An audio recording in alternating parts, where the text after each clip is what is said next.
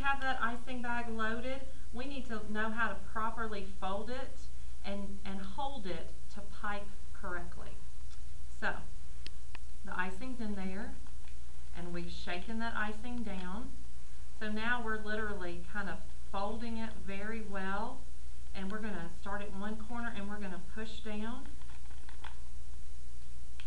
that icing. And as I'm pushing down, I'm not only pushing the icing down, I'm also pushing the air out of this bag, because you don't want air pockets when you're trying to pipe.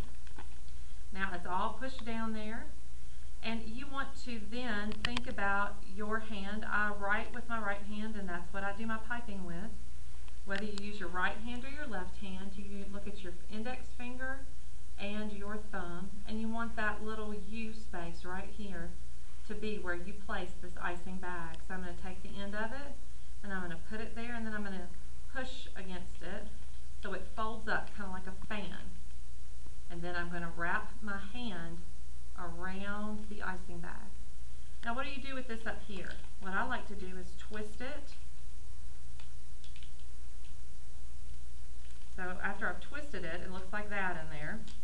Once again, this part is what you want to place in that U. So I'm holding it in place with my thumb and pressing it here, and then I just wrap my hands around that icing bag. And if we pipe, what you're doing is, as you squeeze your hand together here, as you squeeze, the icing should come out. So you squeeze and release. So that's where the pressure comes to do your piping. You're not squeezing from down here to get the icing to come out. You're squeezing right here, just like you squeeze a ball. That's how you're getting that icing to come out there.